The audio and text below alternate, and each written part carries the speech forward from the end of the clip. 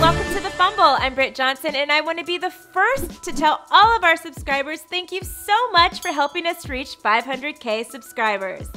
And secondly, I want to say, aren't you excited? Basketball season is finally here. Wednesday night, we all saw a Philly fan flip off Russell Westbrook, which was totally funny, by the way. Well, Philly.com found the fan's identity, and apparently the guy's a doctor by the name of Richard Harkaway. Once fans found out about this, they started making phone calls to his office on Thursday, leaving some not so nice messages for the doc.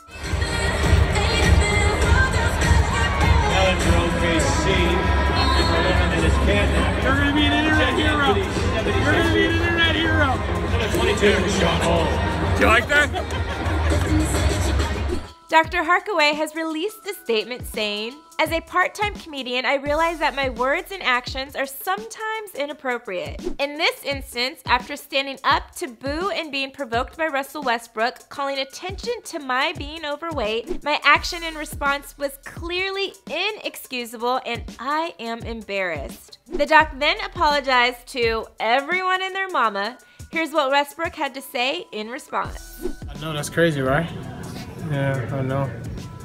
I turned a new leaf though. I leave that alone because that cost me $25,000 last time.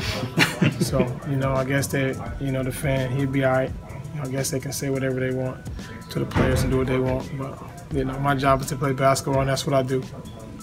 Clearly, the fan didn't bother Westbrook much. He had nearly a triple-double with 32 points, 12 rebounds, and 9 assists in their 103-97 victory over the 76ers. Their home season opener is Friday night versus the Phoenix Suns, and since Westbrook is at home, there shouldn't be any more birdies. So what do you guys think about fans booing in the stands? Let us know in the comments below, and don't forget to subscribe to The Fumble before you go.